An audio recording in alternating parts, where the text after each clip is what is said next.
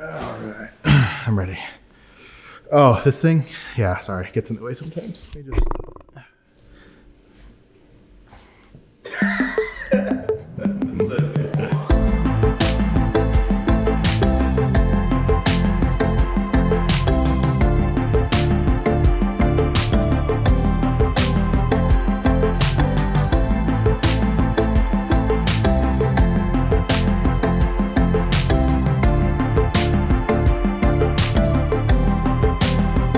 So going into the 2020 season, ending off of 2019, there's a few things that we obviously had to take care of. One of those being just roster mania in general. Whenever the season's over, and even before that, you're wanting to look at, what potential moves you can make. We took a lot of time to reflect on things we did well, things we didn't do well.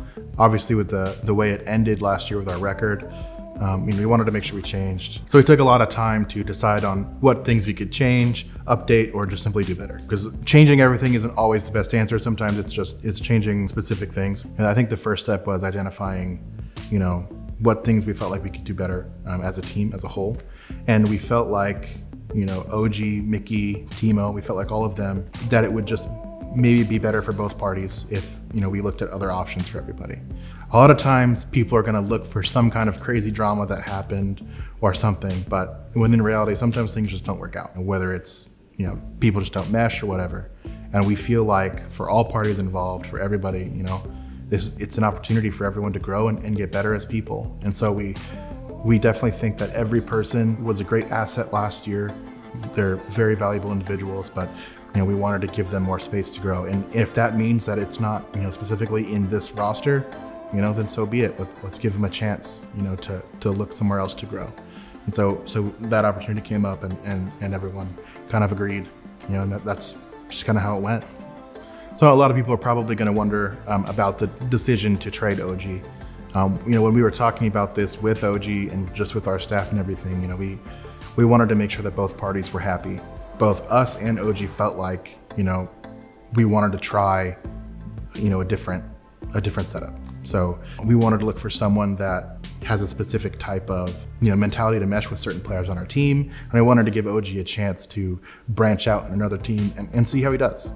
And I know that OG wanted to give that a shot too. He's a very outgoing individual. We love OG, and he did a lot for us, and we felt like he was a good player, but we wanted him to be able to get that opportunity. We respect OG a lot, and both of us agreed, let's try it. Like I said, no major drama. We wanted to give OG a chance to shine.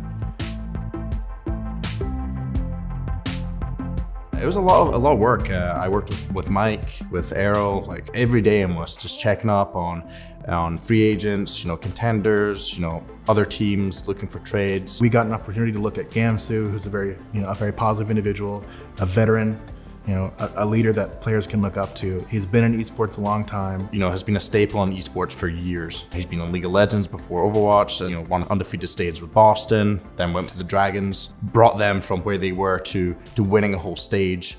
Is incredible, and it just shows the leadership values and the experience he has. He's a very positive individual. I think there's not many players like him that have been in esports so long that remain as a very positive beacon for everybody. And we wanted to bring that kind of positivity, to our team.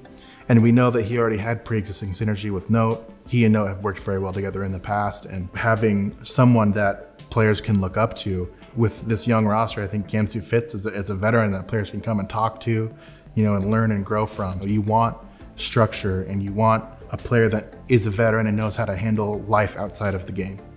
And Gamsu provided those things, and we felt like he'd be a great fit for our roster. With Decay, I think he really brings that next level of mechanical ability. When you look at all of his match footage, you can't argue that this guy is an incredibly gifted player.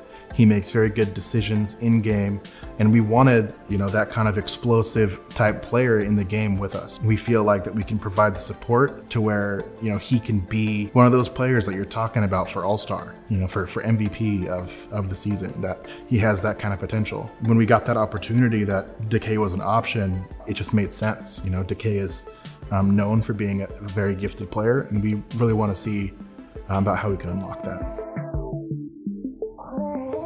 When looking at our other DPS slot this offseason, there was a lot of options out there. And what we wanted was, number one, someone with high mechanical skill. Number two, someone that was flexible. And number three, someone that was very vocal. And in all of our talks and everything that we were looking through, Doha came forward as a great option. He's a very positive individual. You can tell that he has a lot of fun in his scrims and in his matches, and he's a very talented individual as well. I think that Doha's going to be a star. I feel like he's going to surprise a lot of fans, a lot of people in general. Some people know him in the Gauntlet, and the people that do know him know how good he is and how good he is going to be for us. And the people who don't, I'm excited to show you how good he is. He has that kind of potential, and we really want to see it through and see how he does. In finalizing our off-season moves, we decided to also add Crimzo to our roster. He's been playing with our academy team for quite some time now, and we've kept tabs on him the whole time because we knew that he was a really good up-and-coming talent, a lot of potential, and I think it shows. You can tell that Crimzo really stands out as a player. He's very mechanically gifted with a lot of potential, but his positivity and ability to adapt is probably the biggest factor. He also is a very positive individual. He's a really good teammate, and he definitely just kind of brings the environment up. We knew that adding him would be a pretty seamless fit, and we're definitely looking forward to see how he does in the Overwatch League and how he progresses. I would definitely believe he has a bright future ahead of him. So we made a lot of changes in the offseason that we thought would improve our team. I think our fan base has been pretty appreciative of the moves and the roster changes that we've made, and we're headed into the season with a very different team, and that's challenging in itself. In many ways we feel like we upgraded a lot of roster positions, and overall the sense is we've gotten better. But just making those changes themselves can complicate the chemistry of the team and make it be almost a step back and having to recreate a team dynamic and get everybody on the same page. And that's what we're really hard at work on. I'm actually extremely happy with how much we've progressed. And the fact that we're continuing to grow is a very big deal. All the players notice it too, the staff notices it, that we're getting better. Step by step, we're getting better. We're gonna keep working on our communication, but we're also gonna really push the envelope on our strategies and try to find that unique style that we're aiming for. Definitely been a lot of work. Definitely it's been quite stressful at times, but at the same time, I know what we've got here and what we're building. And this is something that both myself, Aero, and the rest of the staff have been really looking forward to, creating this culture in Dallas, based in Dallas here, where we can really grow as a team and a family. All in all, it's obviously early days yet, and we've got a lot to go till we're right there where we want to be, but we're working really hard every day. The last two seasons were rough. We came into the inaugural season thinking we were going to kick everybody's ass, and we ate some humble pie, and that's just the way it goes in competition. Everybody's working hard, and team dynamics matter. Things can happen in the middle of the season that change everything. I can't tell you if we're going to be the first place team in the league or we're going to be the last place team, but what I do know is that every single person on this team is going to bust their ass to compete and win this year. So shout out to all the Fuel fans who are here to support us no matter what. We're working really hard and we'll never stop. I promise you that.